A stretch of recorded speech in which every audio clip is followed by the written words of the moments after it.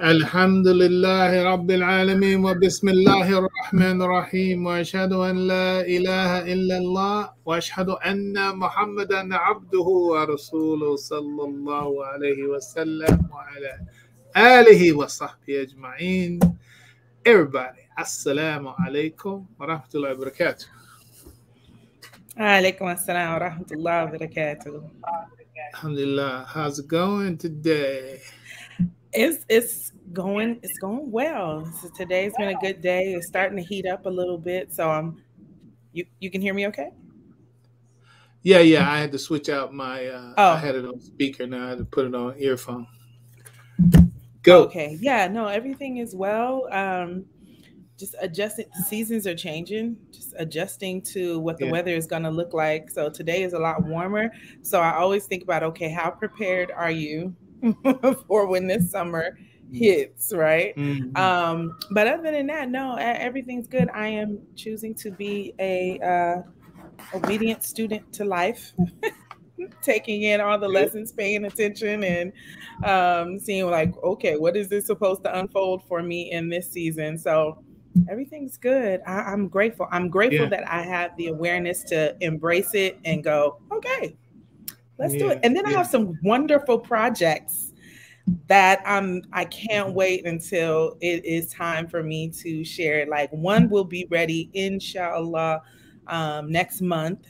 The other one, I'm putting a goal date on it, but I'm not pressuring myself to rush through it. But one is finished, and I can't wait to come back and share that with our Wealth Creation Preservation family. So, yeah.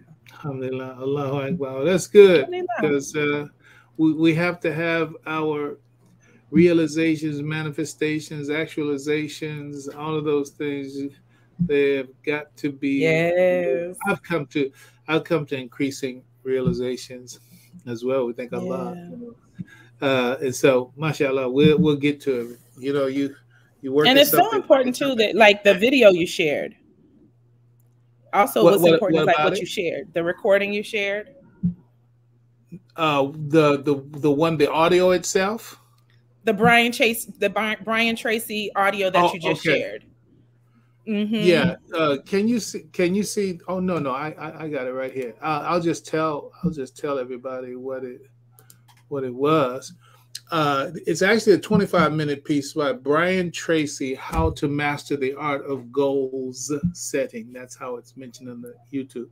So if you want to listen to the rest of it, How to Master the Art of Goals Setting with Brian Tracy. Yeah, I do. I love that. You know, I actually sent you that link. You have it there. Yeah, you did. You did. I saw when I opened it up. Yeah, but I tricked you because I did it earlier. Normally I do it, you know, right on the cusp of the broadcast, right? And I sent it real early today. So it's like, oh, well, you was ready. Yeah, you got to go back down the ladder. But let me get out the way and let you do what you do, and I'll be back. Assalamu alaikum wa rahmatullahi wa barakatuh. Alaikum assalam. أعوذ بالله من الشيطان الرجيم بسم الله الرحمن الرحيم أشهد أن لا إله إلا الله وأشهد أن محمد رسول الله. Assalamu alaikum to all of our listeners on Blog Talk, as well as those that are following us currently via Facebook or YouTube Live. I am Camila Shuaib. I'm the CEO and owner of Love is Always the Subject. And my goal is to provide tools for the preservation and the documentation of our human experiences for spiritual transformation. I believe that this time and space that we are in now, I have to first start off by being so amazingly grateful to Allah for the resources of family, the resources of, you know, my extended family, bloodline, and ancestry, for being diligent in having a system that has evolved over time, right? So I say that because this mentioning of the audio that was shared with the Blog Talk about write it down, right? And journaling, I have created a very much intentional relationship with journaling. I've always journaled, right? But it wasn't journaling with a very clear intention. It was a space for, as a young child, it was a space for me to explore my imagination. It was a space for me to create an altered universe. And I've always had a severely vivid imagination, and I that definitely attributed to my creativity, my ability to find joy in the slightest moments or joy from within myself. I didn't at the time, of course, know that it is also an amazing tool for us to create the life that we seek to create. This creation of this life that we seek to create, when we start to understand that it is so very much directly connected to being inspired, that Allah inspires all of the things that are good, that in this goodness, this is an opportunity that we collect letters meaning individual letters and alphabets to expand an idea. You know, we put these alphabets together to hold the vessel of the vision, right? So when we say certain, you know, we are in an English, I'm born and raised with English, but then Islam brings this beautiful language of Arabic, Quranic Arabic, let's be very specific, this beauty of Quranic Arabic that is another vessel that holds an entire universe in one single word, right? So we use the English language because that is what we were birthed with. But then as we have evolved and have grown and have been given this gift of Al Islam, we have this other language that can't be compared to anything else, and that is Quranic Arabic, right? And so when we look at, there's a meaning to each and every letter, and each letter, when placed and partnered with other letters, unlocks a whole nother reality, a whole new way of being. And this is the gift that we have. And then we have been gifted with the resources of teachers who understood the power of these vessels of words, that it can shape an entire community. It can shape an entire universe. And so now we have this opportunity to use the keys that they set up for us within this period of time. And I can't help but to think about those that will come after me as a result of this foundation, and they will take it to even another level, right? So here we are right now, just to further just really get us to understand the beauty of this experience that we're having. Like, I'm talking to you right now from a computer. This is a means of communication, a means of staying connected, right? That there was a time when, and on top of that, there's no wires. Like, I plug it up to charge the battery, and there's no wires connecting it to a stable ground, right? It's not grounded in, got to plug it in the wall in order to even use it. It is operating off of the energy waves within the room. There's an unseen connector that is allowing me to communicate with you at this very moment. Now, at the time, this invention that we're experiencing right now, it started from ages ago, right? Before we even thought that there was a possibility to see the individual that you're talking to.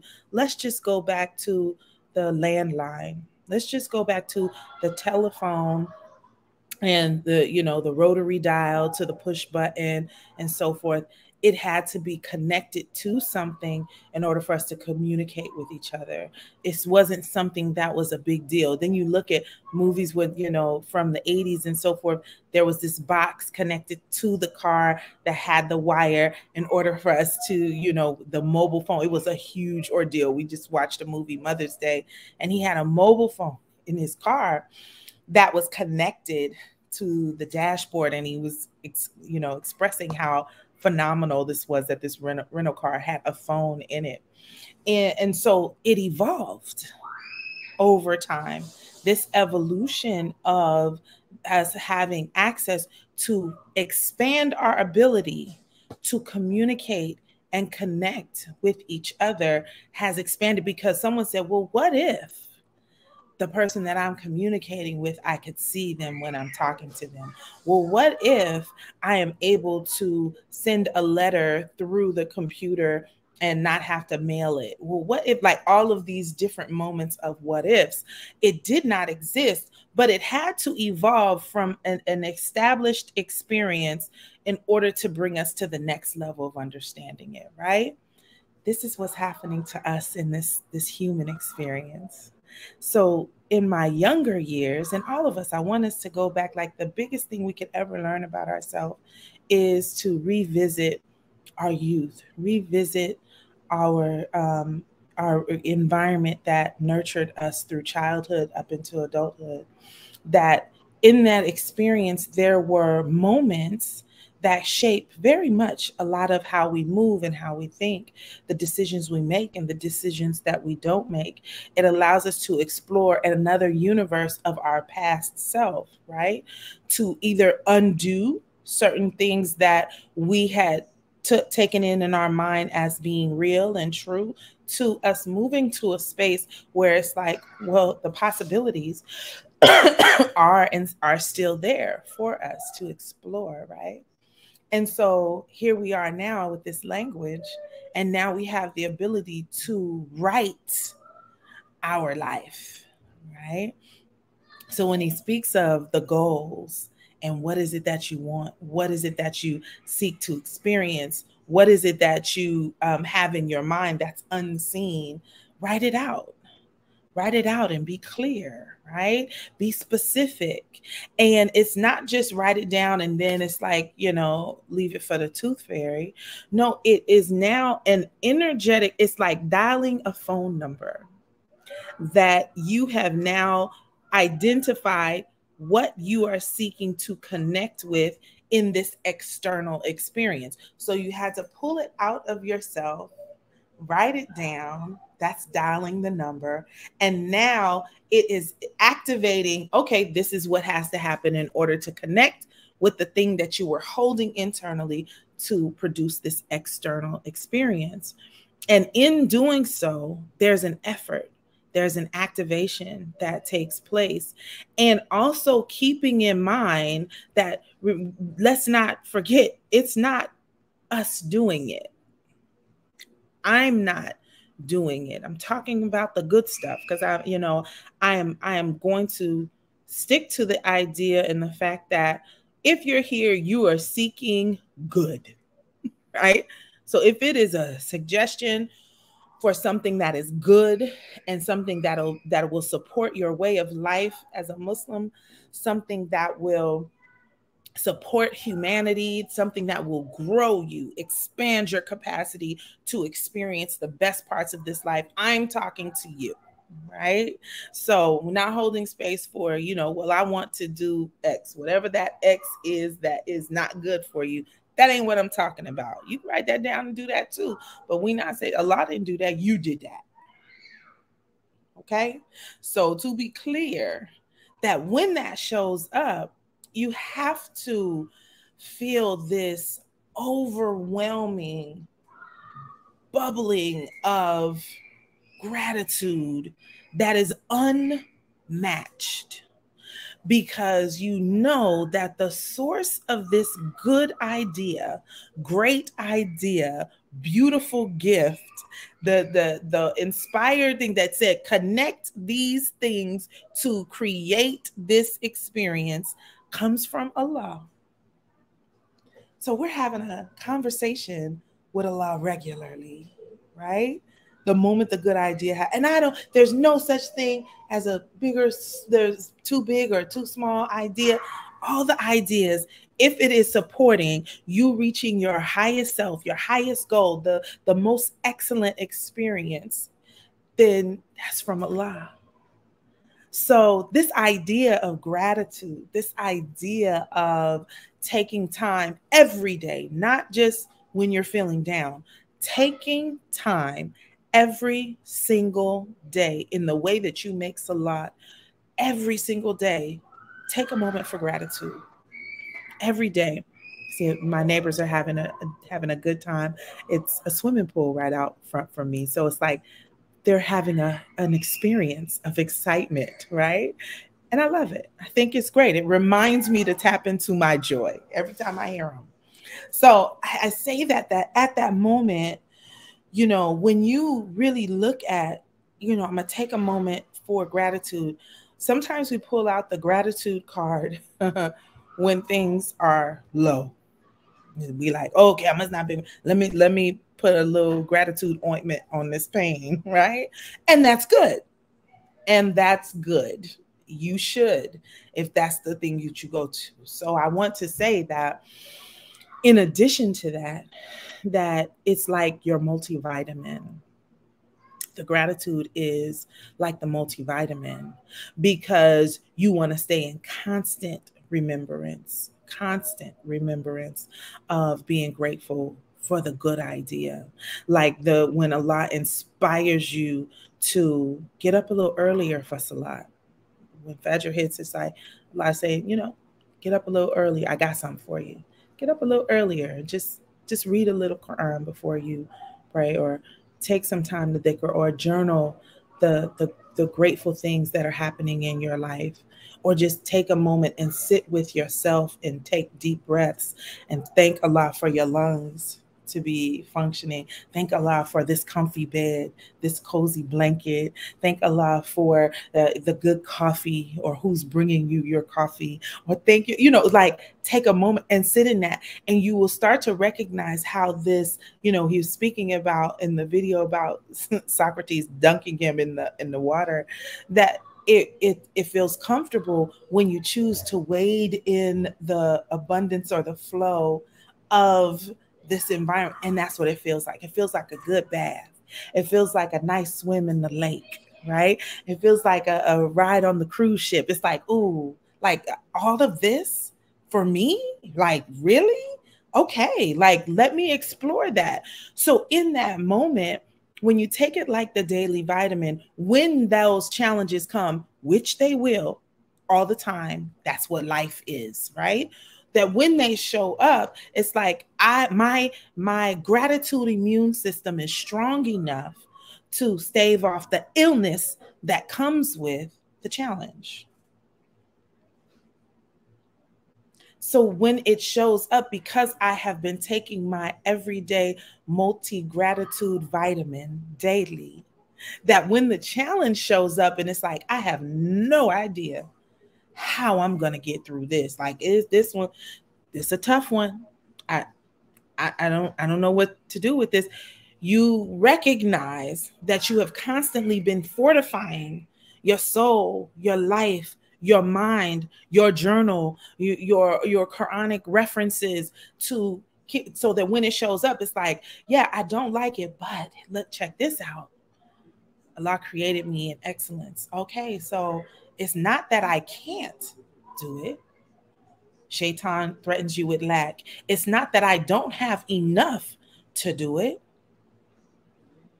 With the asini takwin, with every difficulty comes ease, like that they're hand in hand. Okay, all right, God. Okay, so you're not giving me a burden bigger than I can handle. Okay, so it feel like I can't handle this. It feel like I don't have the capacity to do what's done, but I know you don't lie.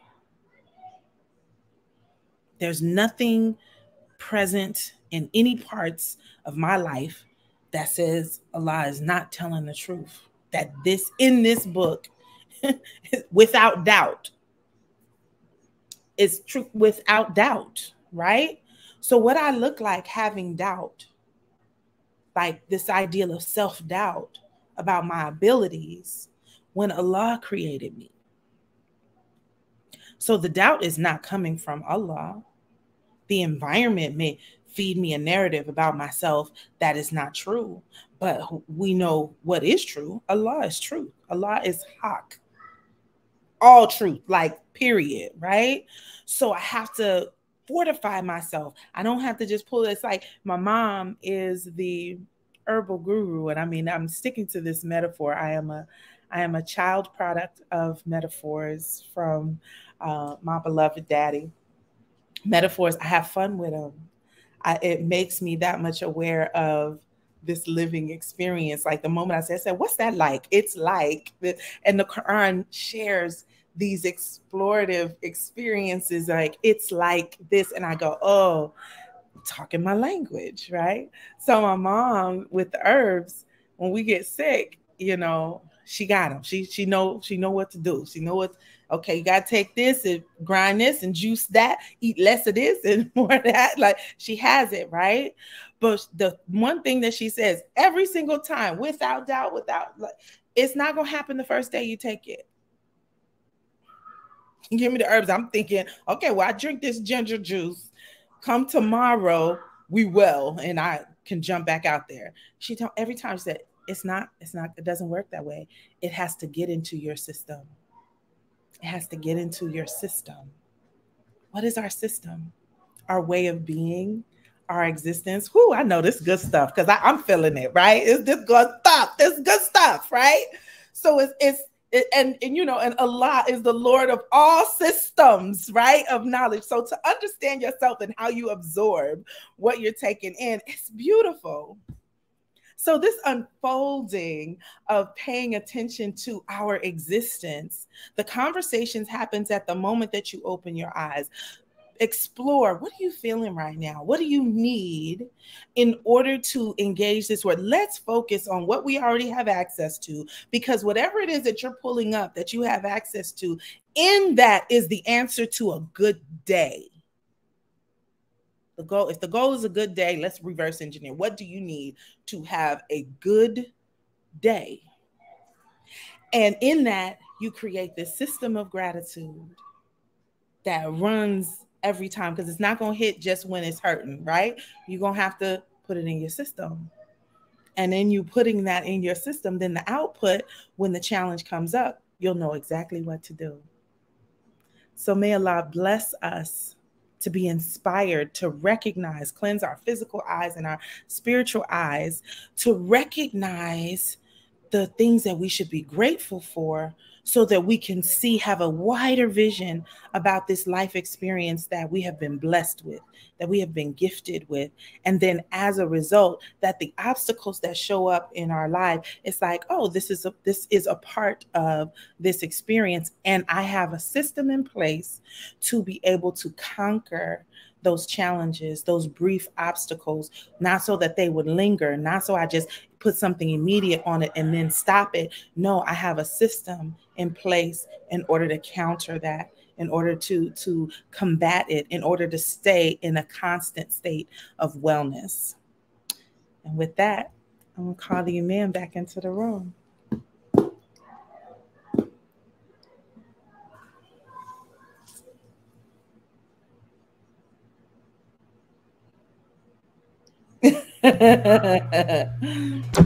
And we're back. Alhamdulillah. And we're back. I'm good. All right. So you know what happened? I'll tell you exactly why I was delayed. You started talking about something that I was thinking about talking about as a part of my, sort of like at the ending. I was trying to rush and put the final little touches on it, but it didn't really come all the way through. So I didn't want to, as my mama, may Allah have mercy on her, would say, don't half-ass it. So don't half-ass it. So I gotta let that go. But I tell you, I'm threatening to do my whole presentation would just be simply camelbacking on your your presentation. But when you start talking about those systems, there's everything. I gotta move on, or I'll try to do it. So I'm gonna try to do it. Thank you very much. You're welcome. We out. All right. Assalamu alaikum wa rahmatullahi wa barakatuh. Alaikum salam. Alhamdulillah Rabbil Alameen. Yes, so beautiful, so wonderful. We thank Allah. We have this dua ربنا from the Quran ربنا هب لنا من أزواجنا وذرياتنا قرة أعين واجعلنا للمتقين إماما. Oh Allah, give us mates and offspring that will be beautiful in our eyes, and give us the grace to be examples for righteous people. Alhamdulillah, when I see that one and hear that one, I'm reminded that Allah has answered that dua for me. Alhamdulillah. Now, if I can just get her to mute her phone, would be good. So let's go. I'm hoping, inshallah, Allahu alam, I would love to complete this subject today. The subject being introduction to spiritual physics. We've focused on imagination. We're a little bit beyond imagination now, but we're just simply continuing under the theme and in the interest of this, which is spirituality. Spirituality is the physics that we don't yet understand, and so what we're still continuing under that theme, and the goal is, of course, to, for me, the way I talk about it, drawing a straight line, shortest distance between 2 points is a straight line, drawing a straight line from the idea of what we imagine and what we are able to create. I have to say, I know some of the language that I might use and some of the things that we speak of. You say, yeah, that's the same way you sound. Even like Brian Tracy, who I studied stuff from him way back. I think Psychology of Success was one of the early ones, because I've always been actually devoted to self-image psychology, personal achievement. I was, mashallah, I can almost say from the 8th grade. I can say from the 8th grade that I was starting with like Maxwell Maltz and cybernetics. So I've been kind of steeped in that tradition almost all my life. Alhamdulillah, mashallah, it's Allah's will. To each is a goal to which he is turning. So, but I'm saying that to say that I am very familiar with it. I'm very familiar with the other, how can you say, systems that are out there. Law of attraction.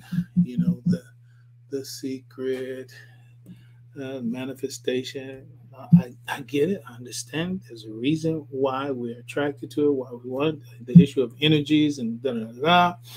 And so not being dismissive of it at all, because all of those represent, in some cases, a partial completion. The only thing that has a complete is the Quran. Let's be real clear about the Quran and what Muhammad has given us. But the abstraction of those ideas from what we have received vis-a-vis al-Islam, I say in our time, I'll call it, is not complete.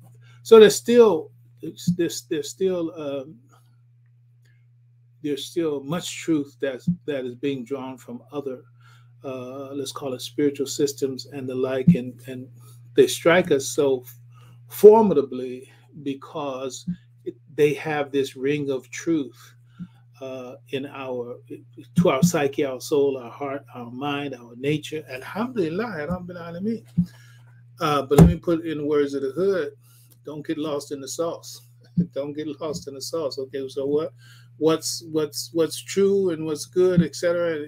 Another thing, there's a saying. It's not an Islamic saying, but I give it a lot of credence. Whatever is true is not new, and whatever is new is not true. So if anybody tell you something that ain't never been thought of before, I'll take a second look at it.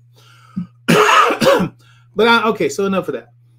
So moving on, this is the thesis under which we're moving right here. Spirituality is the physics we don't yet understand.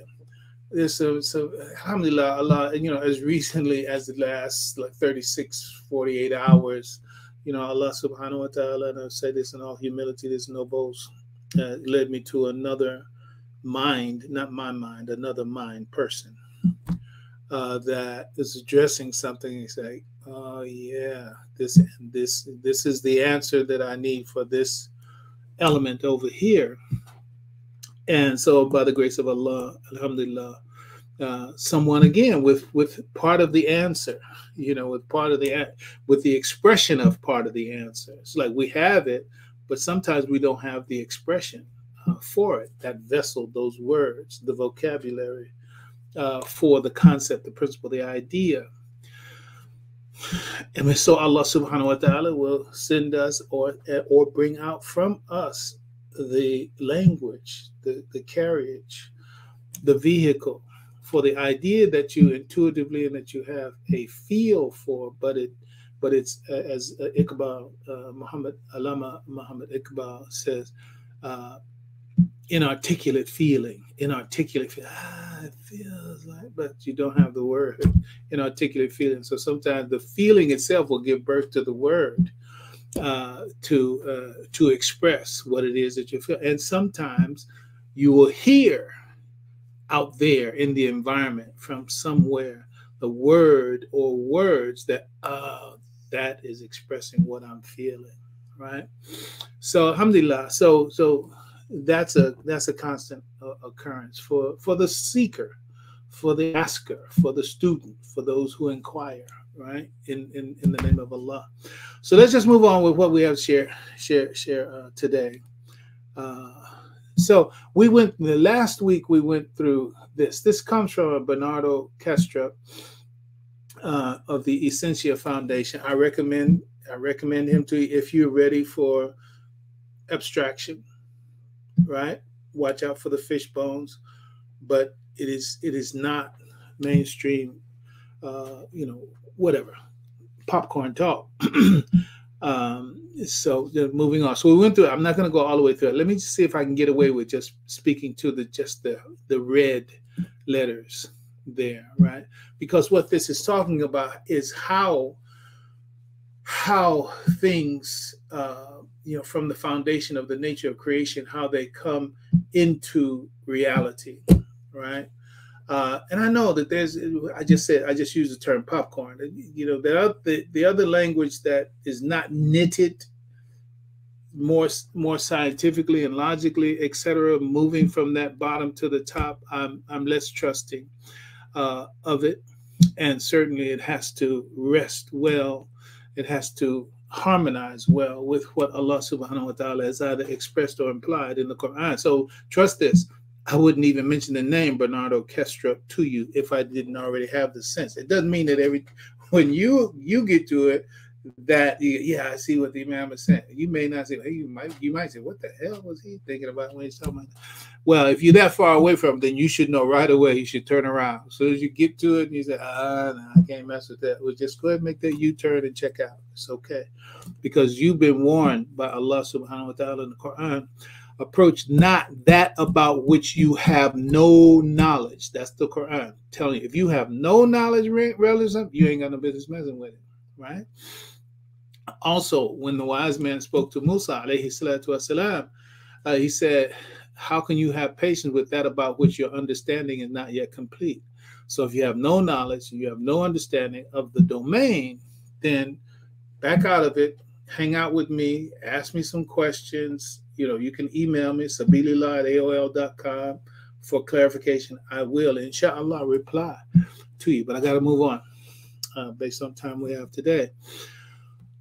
So I'm gonna jump on these red letters. If you weren't with us last week, then I say go find the archive. Whatever medium you're reaching us on right now, then in that medium you'll also be able to find the archive for all of this. But let's go.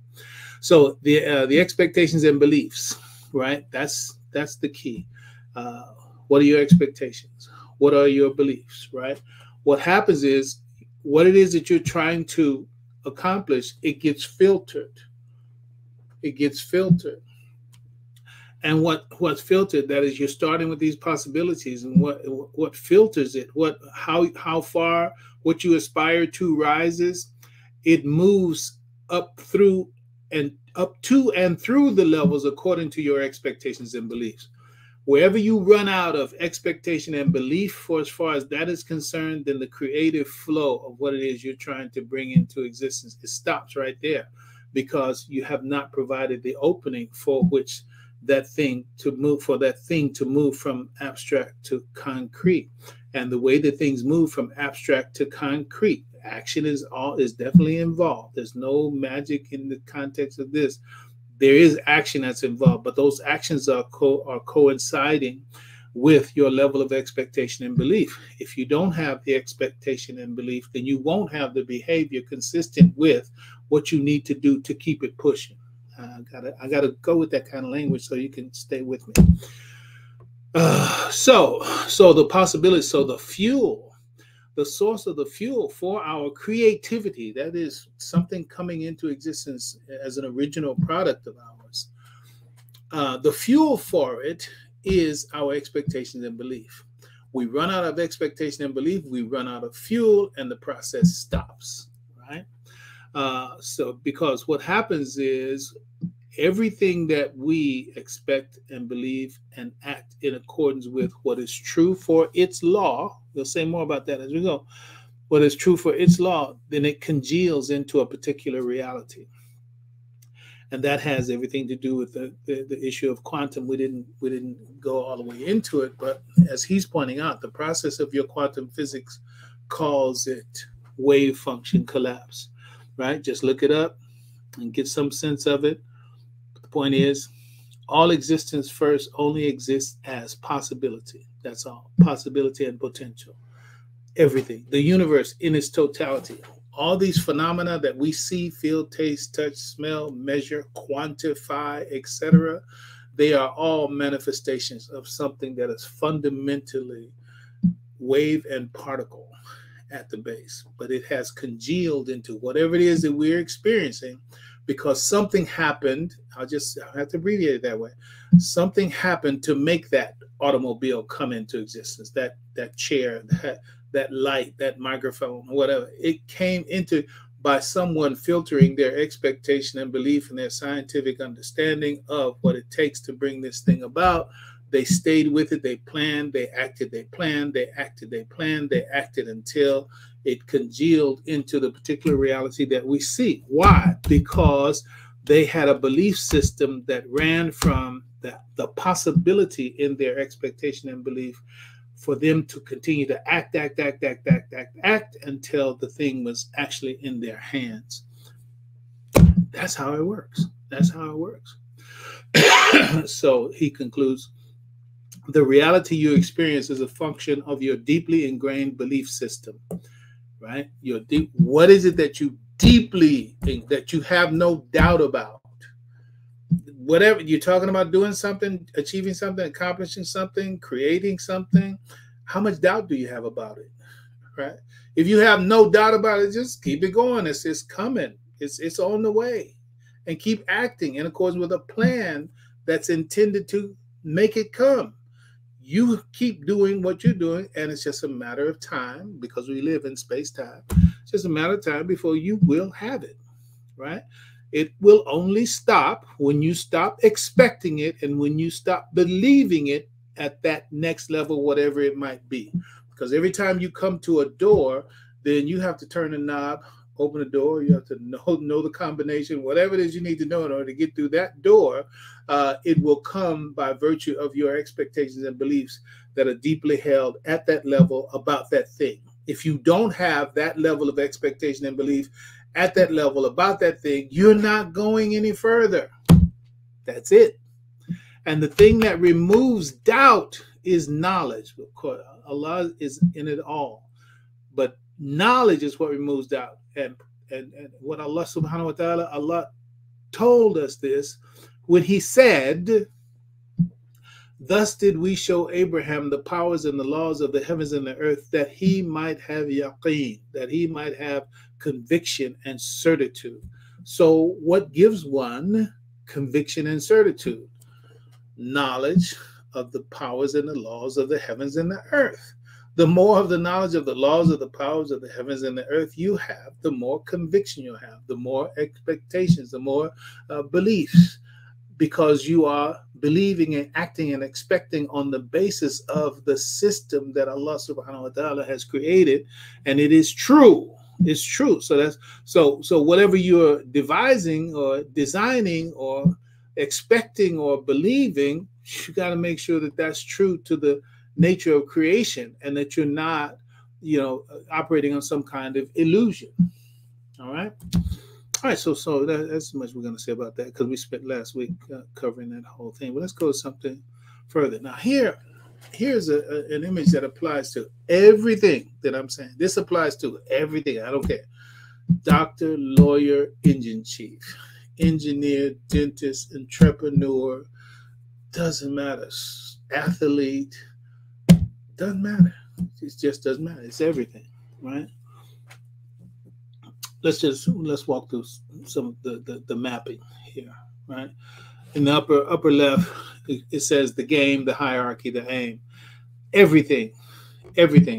You think of anything right now, it doesn't matter. Helmets. I'm just grabbing something. Helmets, right? Helmets. Okay, a helmet is a thing, right?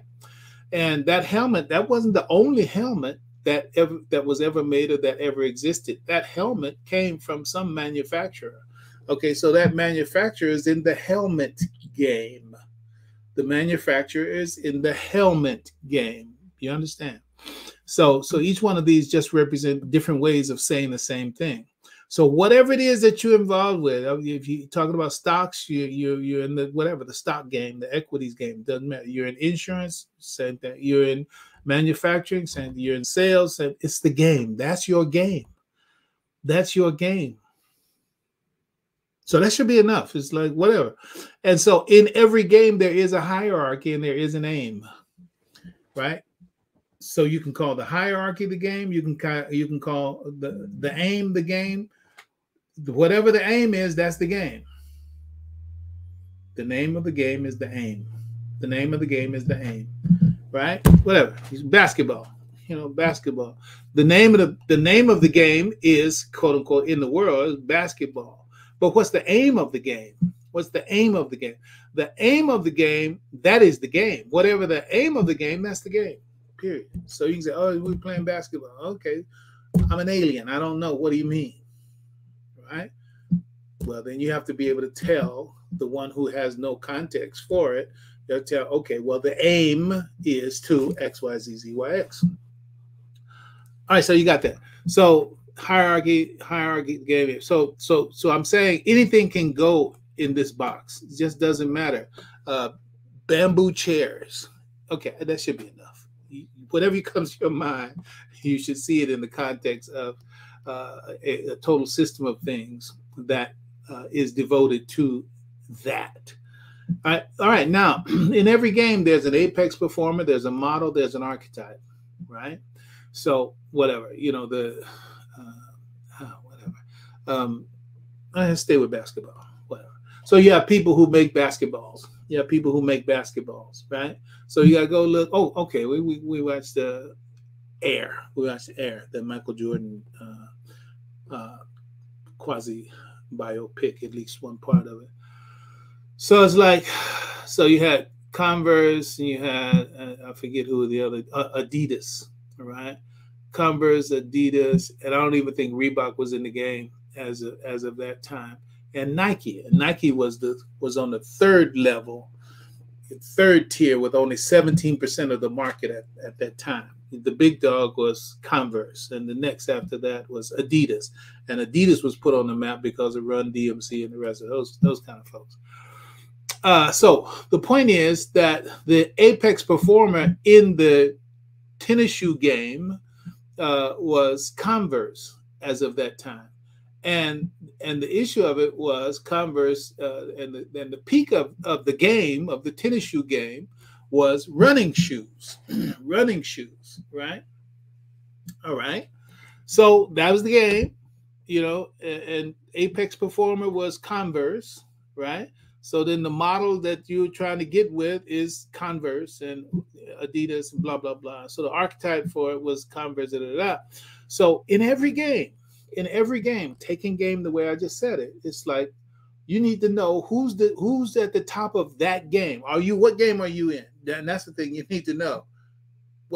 What game are you? What game are you in? I'll say playing, but it ain't no joke. It's serious. Are you what? Okay, and who's on the top of that?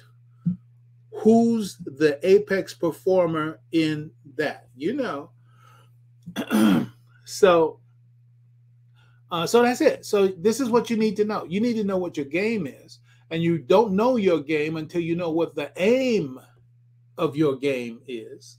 Once you know what that is, now you can go looking for, and who's the apex performer?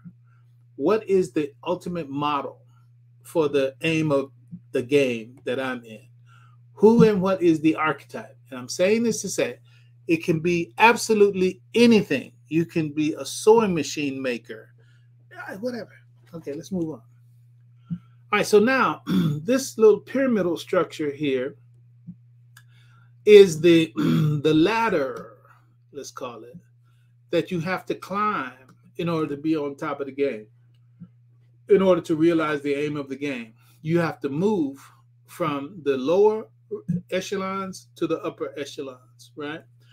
And this has to do with your state of mind and heart, and particularly your expectations and beliefs, right? Whenever you start, whatever it is that you start at the bottom. You don't start at the top. It just doesn't matter. And everybody that's on the top did not start there. They moved from the bottom to the top. And anybody in the future who moves to the top, they will move to the top from wherever they are, and it all begins at the bottom. Okay, so whatever game you're in, you need to understand, well, where am I in this stratification? Where am I in this progression? Okay, so expectations and beliefs apply on all levels, because remember, the concretization, the realization, the actualization, and I'm going to put big air quotes, the manifestation of what it is that you're trying to do, it's going to filter up according to the level of belief you sustain as you move up. Because if as you move up, you will move up because you acquired and you maintain the expectations and beliefs appropriate for your movement from A to B. And if you're going to move from B to C, you're going to have to sustain the expectations and beliefs and achieve the competencies that need to be achieved at level B. And that will move you filtering based on those beliefs and competencies up to level C, right? And at level C, you have to maintain the expectations and beliefs necessary and acquire the competencies appropriate to level D. If you don't do that, then you're going to stop wherever you are. In fact, I think that there is a book actually called that. I think it's the Peter Principle. Yeah, I think it's the Peter Principle. This was decades ago. The Peter Principle, and basically the Peter Principle is everyone rises to the level of their own incompetence. Everyone rises to the level of their own incompetence. You're going to keep, I mean, I'm not mad at nobody. I'm not trying to hurt nobody's feelings, but there's just too many examples right in front of us right now. You heard me talking a lot about basketball. Okay, the Warriors out. So, okay. Warriors out. Because the Warriors didn't have the competency to be able to move to the next level. In terms of whatever the reason may be, that's fine. And they rose to the level. So they were a second round NBA team, a postseason second round NBA team this year. Maybe they were that all year. But the point is, the bus stops here. And so you had to get off the bus. That's that. Okay. Now look at Boston and look at LA. And again, you look at Denver and look at Miami, right? It's like this scale applies to what I'm talking about, because everybody is getting off at the level that their competency and their confidence fails. When their expectation, their beliefs, and their competencies do not match what's required to go to the next level, the bus stops here. This is your stop. Okay? MashaAllah. That's how it goes, right? And so whoever's able to fill out all of these movements in their game, they're going to succeed, right? So everybody starts at the level of unconscious incompetent. Everybody starts at the level where they don't know, and they don't know what they don't know. Some of them don't know that they don't know, but some of them don't know what they don't know. But then you get to if when you succeed in finding out what it is that you don't know and learn a little more about what it is that you don't know, and then you become competent in that you used to be ignorant of, and you maintain the expectation and beliefs, now you're on the next level. The next level is that you're conscious incompetent. What does that mean? It means that, yes, I know a lot, or rather, pardon me, I know more than I knew at level 1, but I have to practice more of whatever it is at this next level. And whatever it is that got me off that first level, I have to practice. And I have to sustain my belief and my expectation that I can achieve and accomplish this at this second level.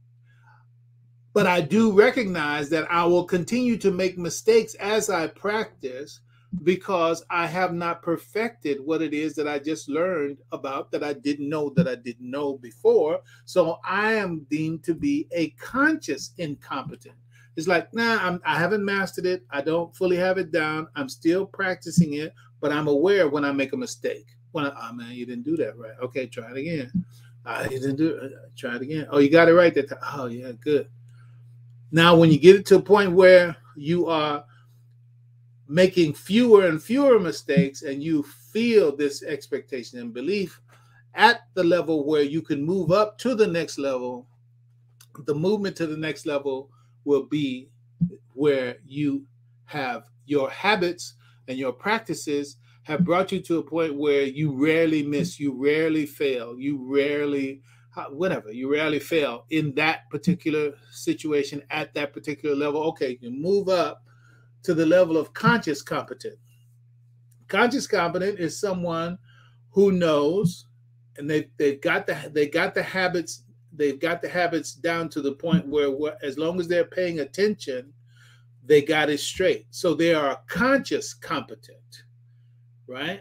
So the conscious incompetent is one who's aware of what they now are not doing properly, that they just learned that they didn't know before. Okay, so let me keep practicing. Now I know when I'm making a mistake, so I'm a conscious incompetent. Okay, yeah, I know, my bad, right? But now once you get off that level and you're ready to go to the next level, so you are now a conscious competent.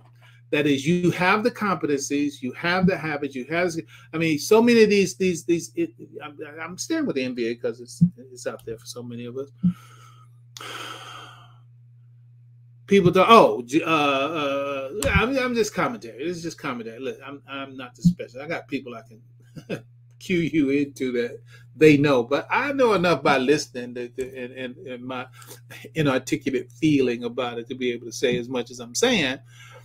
Jonathan Kuminga, right? Jonathan Kuminga, who is a player, 20-year-old player, Warriors. He has some hot spots and some hot shots, and he's got that kind of Ja Morant-ish kind of competency. That's another example to walk through this process. But Jonathan Kuminga, Warriors. I heard one commentator talking about. He said he's got so much skill. An ex-warrior leader was doing this commentary. He has so much skill, so much ability, so much athleticism, so much blah blah blah. But he just needs to learn more about this part right here.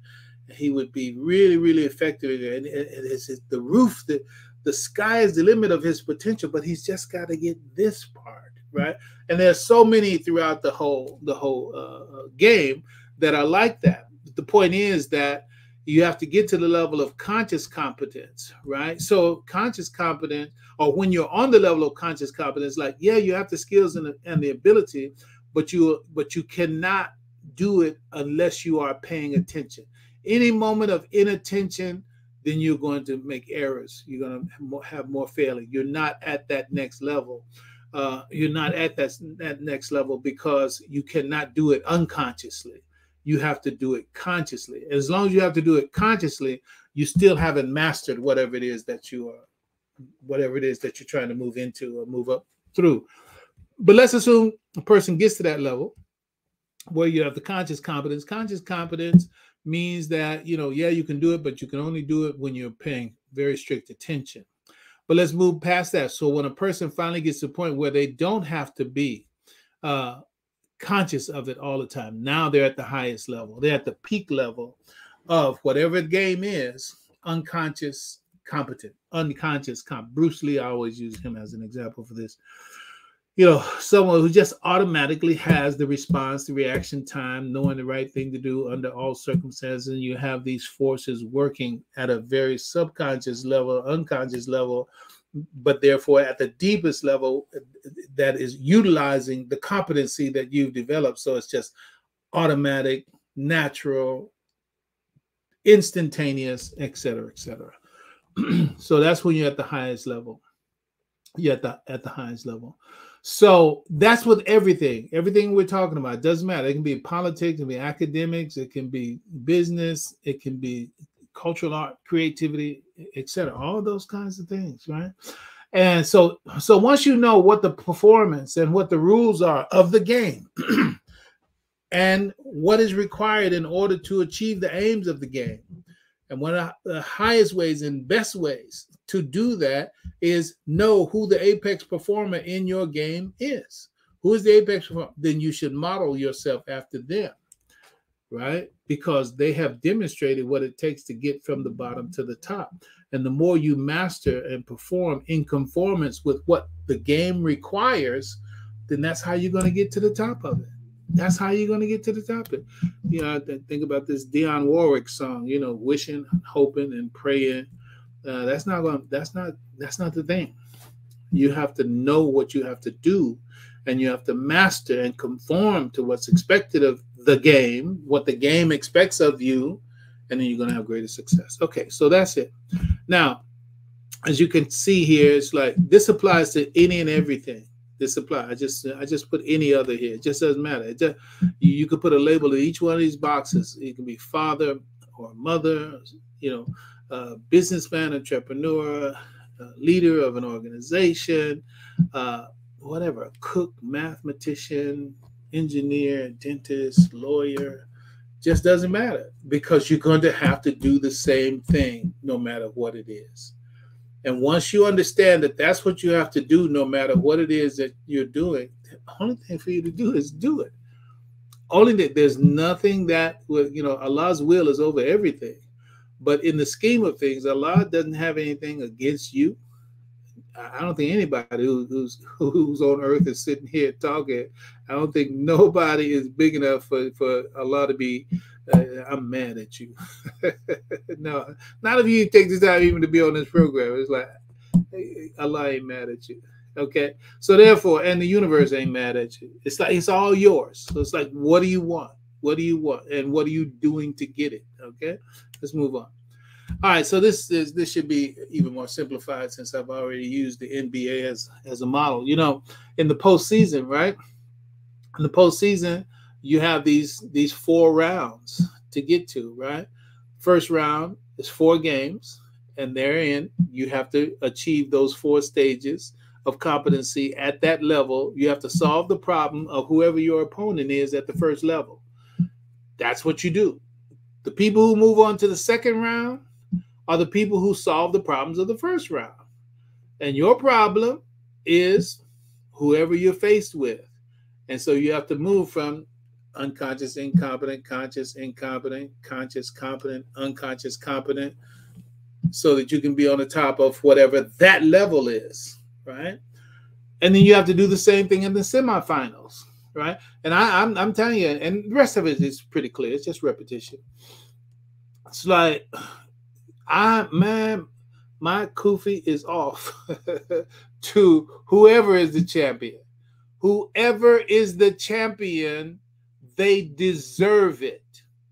They deserve it because they solved all the problems of every opponent in every series on every level. They deserve it. Now, anybody else, you can get mad, you can get pissed off, you can, I don't like that. Hey, go on home. Go on somewhere. Because whoever stands on the mountaintop of that and raises that trophy, they earned it. They earned it from elementary school. You understand what I'm saying? That's what's up. Okay, so enough of that. But that applies to everything. So you yourself, where's your mountaintop?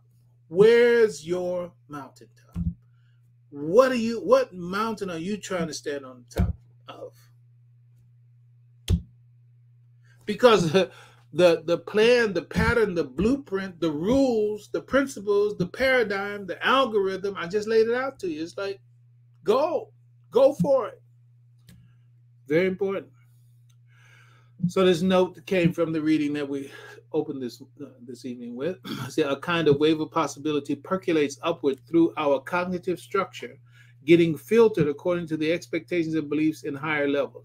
So if your beliefs and expectations are not such that it opens the way to move to the next level, then that's where you stop. That's where you get off the bus. All right. Run very quickly through this. In the Quran, 53:37 through 40, and Allah speaks of Abraham. I'll just read an expression of it. It says, and of Abraham who fulfilled his obligations, namely that no bearer of burdens can bear the burden of another, that man can have nothing but what he strives for, that the fruit of his striving will soon come into sight. Okay, let's abstract from that. We've done this, but abstracted from each one of these verses is, again, the mindset and the behavior that's required to, again, achieve a goal, achieve an aim, to realize something that you may imagine or aspire to. Number one, this verse 53:37 in meaning is telling us, be a person of faith, science, and integrity. Be a person of faith, science, and integrity. Verse 38, in abstract, in essence, is telling us, accept personal responsibility. It's not somebody else's fault. That old white man, Trump, them old Republicans, these folks down here in Georgia, whatever. It's like, hey, accept personal responsibility. The universe don't belong to nobody on earth. The laws of creation belongs to nobody on earth. All those are the levers of power for us in the nature of creation. Nobody can stop us. Okay? Verse 39, abstracted. Set your goal. Set your goal plan. Do you have one? Because the plan, and we covered this, many weeks ago, the plan is a mechanism just as surely as any machine. Please understand that. See, spirituality is the physics that we don't yet understand. Okay? And one of the things about spirituality, from a metaphysical point of view, so material physics, quantum physics, talking about material things. Spiritual physics is talking about, quote unquote, immaterial things in the way that we understand material. So a plan is a mechanism. When you write a plan, you have built a machine. In creative language, in the language of creation, you just built a vehicle. It's a plan. And that vehicle affects things in creation and in yourself, and yourself as a part of creation. So, set your goal, your plan, visualize in order to virtualize your goal. So that goes back to the imagination. And that has to do with expectation. But I want you to also understand this. Listen, you already know this, right? I think I had a thought about lemon meringue pie the other day, and my jaws start getting tight, like I was getting that lemon zest in my. It's happening right now. Getting that lemon zest in my mouth. What what what made that chemical reaction happen in my body? The visualization, the thought of it. The thought of it brought about changes in my biology. Well, that's what happens with belief and expectations and imagination. Your bodily mechanism say, "Oh, okay. Well, he wants a lemon meringue pie. He's thinking about lemon meringue pie. Okay, well, let's get ready, right? Okay, well, that's what happens in our body. That's what happens in the creation. It's sort of like, what do you want? What are you aspiring to? Creation is just, it's almost like in our case, creation is kind of like twiddling his thumbs. Like, okay, well, I guess he don't want to do nothing, so let's just hang out. No. Set your goal, plan, visualize in order to virtualize. Because as soon as you begin to think of it, you begin to visualize it, and especially when you plan it, it is actually coming into virtual existence. And then verse 40 tells us what happens next. Behave in alignment with your. Says nothing happened without behavior. Quran says, do they think that they were going to be rewarded for other than their deeds? This is God saying. What do you think? You think all you have to do is just think about something. All you have to do is just imagine it hard enough, long enough, and then it's just going to show up at your door. Get off of that. Get off of that. Let's distract you until you die. Get off of that. Make a plan. Evaluate the plan. If you make the plan based on the powers and the laws of the heavens and the earth, right? So therefore the plan is true. So the plan is not a quote unquote pipe dream. The plan is real on the basis of the context of the rules and the laws of the heavens and the earth. That's like, boom, you want to do this, you got to do that. And a trustworthy plan is that mechanism, is that machinery, is that vehicle through which physically and metaphysically what you are aspiring to and imagining, it's going to arrive by virtue of the action, quote unquote, and interaction between yourself and the plan. All right. And when you behave, then the fruit of his striving will soon be seen. It means you have to behave in alignment with your goal or plan, right? We've already gone through this. The wave of possibilities is the source of the fuel of universal creativity and originality. Without it, the cognitive activity in higher levels will grind to a halt. There would be no novelty feeding it from below. So if you don't believe at the next level and at the next level and at the next level, then it's never going to be realized, because you're going to stop at the level that you stop expecting and stop believing. This ain't going to work. Okay. Everything just stopped. There are some things that you have to do in relationship to obstacles to the worldly plans, activities, etc. There's always going to be something. Life happens. Other things happen. And you have to make adjustments. I don't know if we're going to get to some detail on that. I don't know. We'll see how far my comments go here. Oh, okay. Here's another thing. Here's another creation-supported social logic, scripture-supported social logic.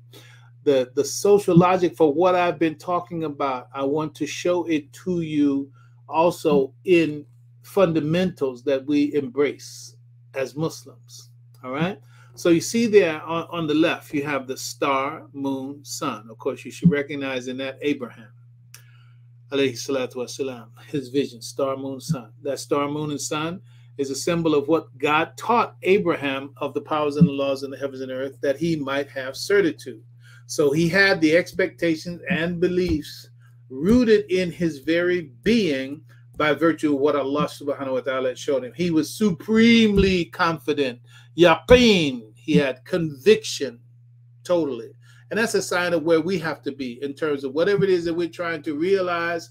I mean, do you really believe in yourself in that matter? If you don't really believe in yourself in that matter, that's why it's not moving. It's not going to happen. But if you really believe in yourself in that matter, it's already happening. But how can you be certain? And what is the justification for you believing in yourself in that matter? What do you know about what it is you're trying to do?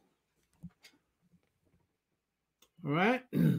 So you need to get the star knowledge, the moon knowledge, the sun knowledge of whatever it is that you're doing. Whatever. I'm not going to try to go into all the interpretations of all this. But at best, simply, I will put it this way. Star is the intuitive, instinctive knowledge. Do you have the nature? Do you have the predisposition for what it is you're talking about? Right? If you don't really have the predisposition, you haven't even gotten the star knowledge of what you're talking about. But if you do have the predisposition, the impulse, the instinct for it, right? Do you have political instincts? If you're thinking about politics, do you have business instincts? If you're talking about business, you're not academic instinct. You're talking about academic achievement, blah, blah, blah. You have to have the instincts for it. If you don't have it, and nobody has told you unsolicited, man, you got some strong political instincts, or you got some strong economic instincts, or you got some strong academic instincts. If nobody's ever told you that in your life, then you probably don't have them. I'm just saying. So, and it's the same way for business. Oh man, you got a nose for business. Maybe somebody told you that sometime, right? Just okay, let's go with the rest of that. We got to move on. So, but then you move on to the moon, right? So what's the moon? The moon is basically like the philosophy of what it is that you have an instinct for. You found that you had an instinct for it. Okay, now, so what's the philosophy about it? Everything? Listen, everything has a business has a philosophy, politics, governance has a philosophy, huh? Academics has a philosophy, culture has a philosophy, right? And all the dimensions of it have what game are you playing? Remember, aim, game, hierarchy, all that. This is knowledge that you have to have, and then you have to move up the star, moon, sun ladder in order to achieve and arrive at the level of knowledge to have the expectation and beliefs that fit the game you're playing and where you're trying to go, right? So you have the impulse, instincts, then you have the philosophy / ideology for it, and then moving up to the sun. The sun is the science of it. What is the objective science for whatever it is you're trying to do? Just I don't care. Whatever. I don't know. You want to make vacuum cleaners. I'm just saying anything. Okay. What's the science of vacuum cleaners? Do you know that? Right? Okay. And all of this, of course, fits with the schema that we see in the life of Prophet Muhammad sallallahu alaihi wasallam. First squeeze, second squeeze, third squeeze. So the Prophet, squeeze number 1 moved him from level 1 to level 2. Squeeze number 2 moved him from level 2 to level 3. Squeeze number 3 moved him from level 3 to level 4. And so it is. That's how we get to the top. We get to the apex of whatever it is by traversing all of these capacities. And when you think about these squeezes, right? Squeezes mean you have to face the challenges on each level. Squeeze number 1 is usri yusra. Squeeze number 2, usri yusra. Squeeze number 3, usri yusra. Difficulty, relief. Success is a set of problems solved, according to I am Pei, first person singular. You should look that documentary up. It's a good one. But it says success is a set of problems solved.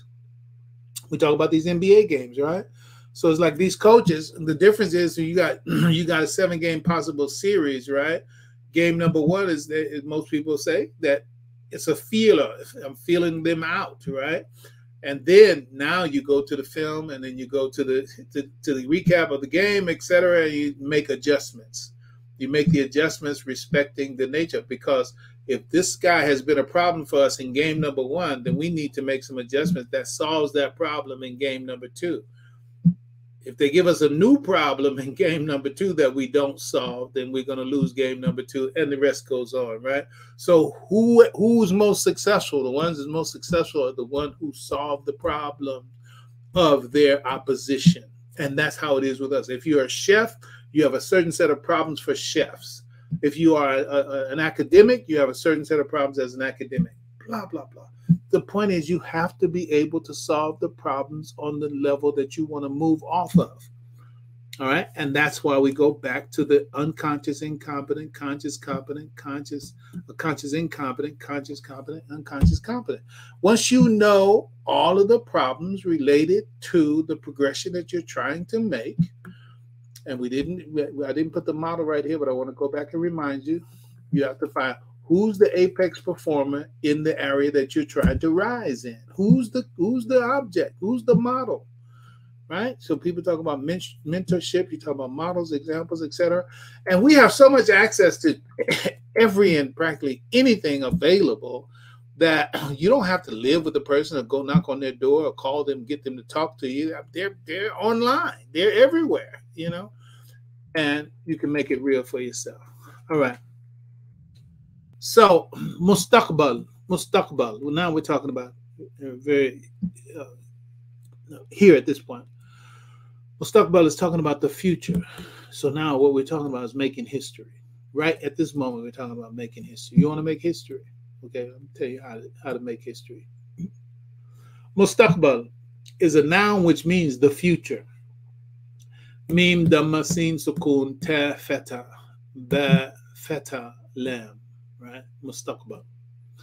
Aqbala is the fourth form of the verbal root qabala. This gives us the noun form mustaqbal, which means the future. It means, this is a definition, to give one's attention to something, to dedicate oneself, to apply oneself, to engage in, to take an interest in, to embark upon. Form 4 also engenders indirect cause. You're going to cause something that's going to cause something else, right? And what Allah subhanahu wa ta'ala says in the Quran says that he hovers between a man and his heart. So this qabala is also an anagram for qalb, qaf, lam, ba. But the main thing is simply to understand that the ultimate decision for what is arrived at, what is achieved, what is accomplished, is with Allah subhanahu wa ta'ala. Never forget that. You can plan, you can have a perfect plan, just like Jacob and the plans for his sons. They don't all enter by one gate. He did what he was told to do, but Allah had another plan. So always follow what you know, but always recognize it's all insha'Allah, right? So what this Kabbalah tells us is that any human being who wants a good future must give their attention to it. They must dedicate themselves to it. They must apply themselves. They must engage themselves. They must take an interest in what they aspire to. They must embark upon it in the present time with a vision of their future life in mind. Some of you already know that we're talking about what the Imam said. That was the literal definition and translation for behavior of the definition of the future. If you want to create the future, if you want to manifest and bring something about in the future, well, then these are the things that you have to do just by the definition of the Quranic term for future. You have to dedicate yourself to, you have to apply yourself, you have to engage yourself, you have to increase and enhance and follow your interest in it, and you have to embark upon it in present time in the interest of your vision for the future. Here are two levels of making history. Is that today we made history. In that sense, it means that we will have accomplished something up to that moment that hadn't been accomplished. We made history. First black president, blah, blah, right? Made history. Hadn't been done before. I know there's some teachers, well, we've had about 5 other black presidents with that one drop of blood thing. But we're not going to go into that today. Okay. So made history in as much as we will have accomplished what upon that moment hadn't been accomplished. That's making history. But now we're talking about making history consciously through our own capacity, through our own capability. We will make history in as much as we will have successfully executed our plans. When you put your plans to work, your good plans to work, right? That plan represents your virtual intended future. That's what's on the paper. Your virtual intended future, that mechanism called a plan, there's your future right there.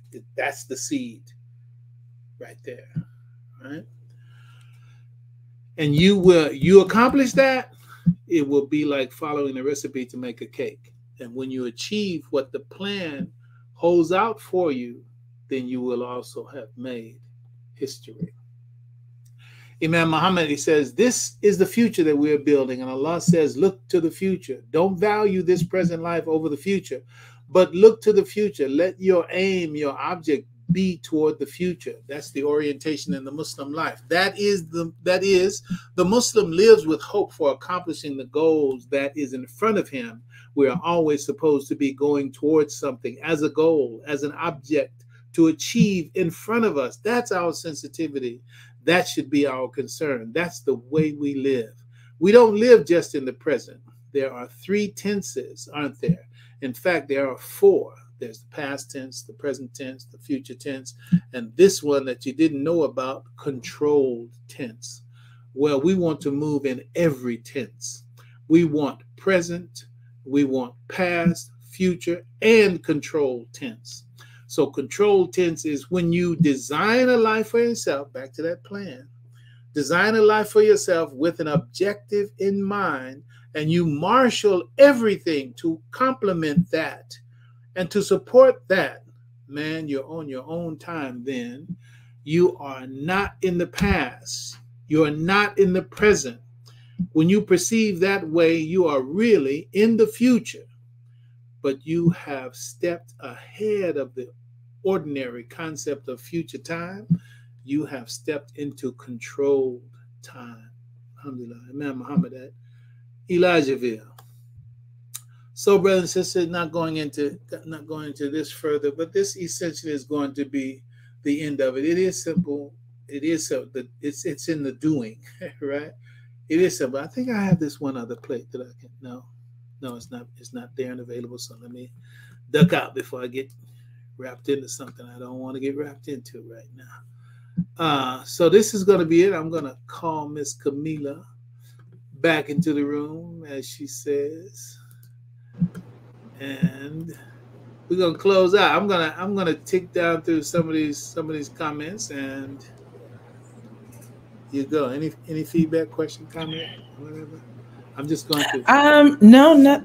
No, nothing in particular. I think that is there's never really many closeout comments to make other than to, I feel like there needs to be this moment where we create a real Q&A opportunity to see and hear the feedback from our listeners, because that also helps us to know that is the information being absorbed, or are you and I just having a conversation? We want to hear from our listeners. We want to structure something to ensure that we're giving you what you need, because this excites us, right? And so, we want to make sure we're filling in the blanks for you so that you can experience this joyous experience of seeking out this level of understanding and have an opportunity to apply it to our daily life.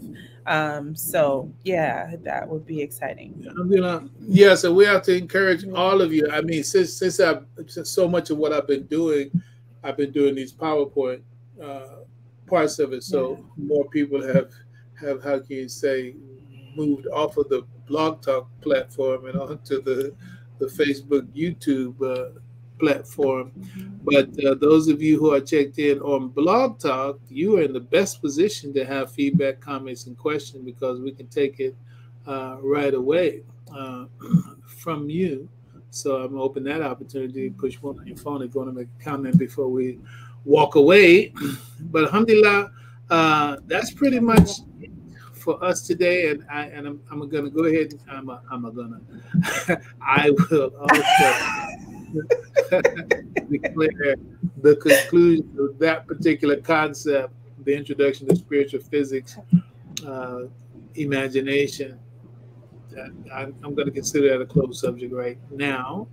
And then, mashallah, we'll come with something new, inshallah, next week. Inshallah. So, hearing nothing new from you, boo, we going to move on. Yes, we are. Alhamdulillah. Allah's peace be on you and have a wonderful evening. Assalamu alaikum wa rahmatullahi wa barakatuh. Alaikum salam wa rahmatullah.